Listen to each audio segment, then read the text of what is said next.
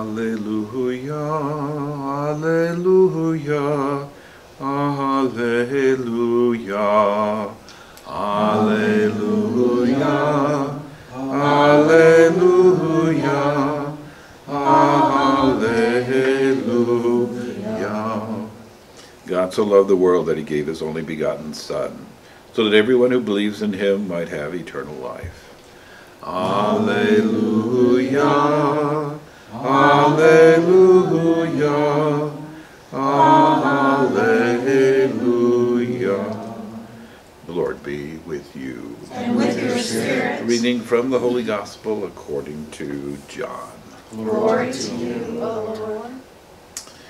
God so loved the world that he gave his only begotten Son, so that everyone who believes in him might not perish but might have eternal life. For God did not send his Son into the world to condemn the world, but that the world might be saved through him. Whoever believes in him will not be condemned, but whoever does not believe has already been condemned because he has not believed in the name of the only begotten Son of God. And this is the verdict, that the light came into the world, but people preferred darkness to light, because their works were evil.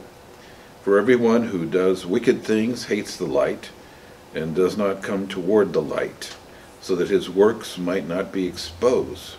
But whoever lives the truth comes to the light, and his works may be clearly seen as done in God. The Gospel of the Lord. Praise to you, Lord Jesus Christ. You know, when we read the Acts of the Apostles, it's really quite amazing. The apostles who were cowering in the upper room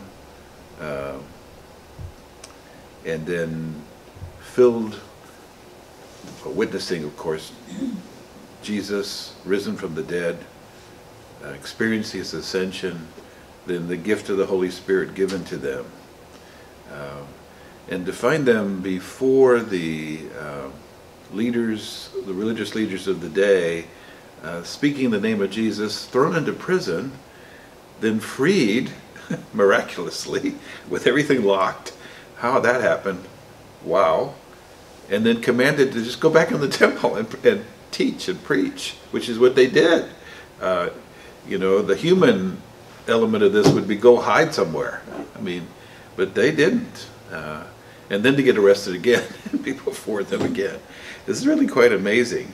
And it really brings to life, I think, what John has said in his gospel. They truly took to heart and lived and believed and followed that God so loved the world that he only gave his only begotten Son, whom they knew as Jesus, so that everyone who believes in him might not perish but might have eternal life. That became the core and center of their lives. Everything else fell in comparison.